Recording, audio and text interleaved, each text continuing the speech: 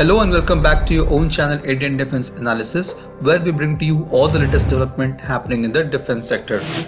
Recently we have made a video named Hypersonic Missile versus HIMARS, who is winning the battle. The idea behind that video was to highlight the importance of artilleries and rocket in the warfare. Those who are closely following Russia-Ukraine conflict might be knowing that Russia is retreating from Kherson region. As per Russia, this is being done in order to protect the lives of troops, civilians, and combat readiness of the units. But this is the result of heavy pounding by HIMARS artilleries. At the same time, Russia has also claimed to shoot down 9 Ukrainian unmanned aerial vehicles and intercepted over 20 HIMARS and Olkha rockets and 3 HARM anti-radiation missiles on 9th November. In today's video, we will be discussing on Russian weapon which was able to shoot down even the HIMARS rocket.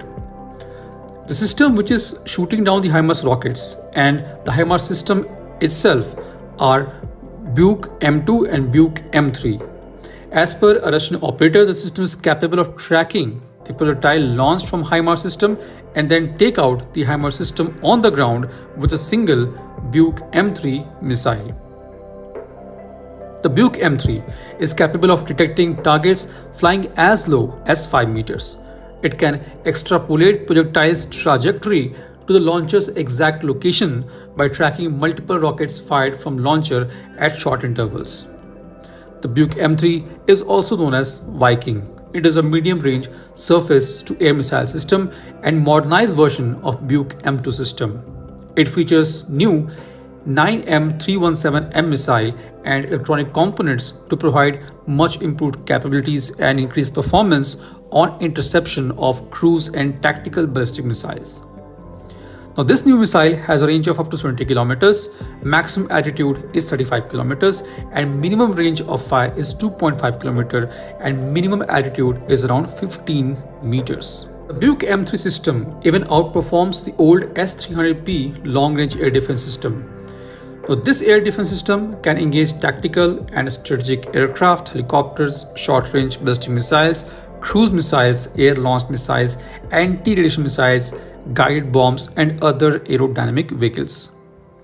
A Buk M3 Taylor vehicle is fitted with radar, mission, erector and launcher, and friend or foe identification system. The Taylor carries a pod with 6 containerized missiles. It also has TL vehicle version that lacks radar but carries 2 pods with a total of 12 missiles. A Buk M3 missile engages its target using command guidance, active homing, or combination of both. The missile is equipped with a directional explosion warhead. A battery of Buk M3 missile can target and engage up to 36 targets simultaneously. The Buk M3 can also engage sea and land targets due to its vertical launch capability. Now, while Russia has claimed to destroy the HIMARS projectiles and system using Buk M3, the USA has denied, and even Ukraine has denied, any HIMARS system being destroyed by Russian armed forces. The Buk M3 is capable of destroying HIMARS system, but they are not a stationary target. These rocket systems are meant for firing and changing position to save themselves from counterfire. Therefore, it's extremely difficult to neutralize rocket and artillery system which are vehicle mounted. The only best possible way is to take them down using armed UAV and kamikaze drone with optical sensors to locate, loiter, and destroy the rockets and artillery system. The Russian Ministry of Defense has released good number of footages of destroying the Ukrainian tanks M777 artilleries using the Lancet drone. This was today's update. Please let us know your views on this in comment section. If you like the video, do not forget to like, share and subscribe. With this, I would like to say goodbye and Jai Hind. We'll soon back with more interesting and amazing development happening in the defense sector.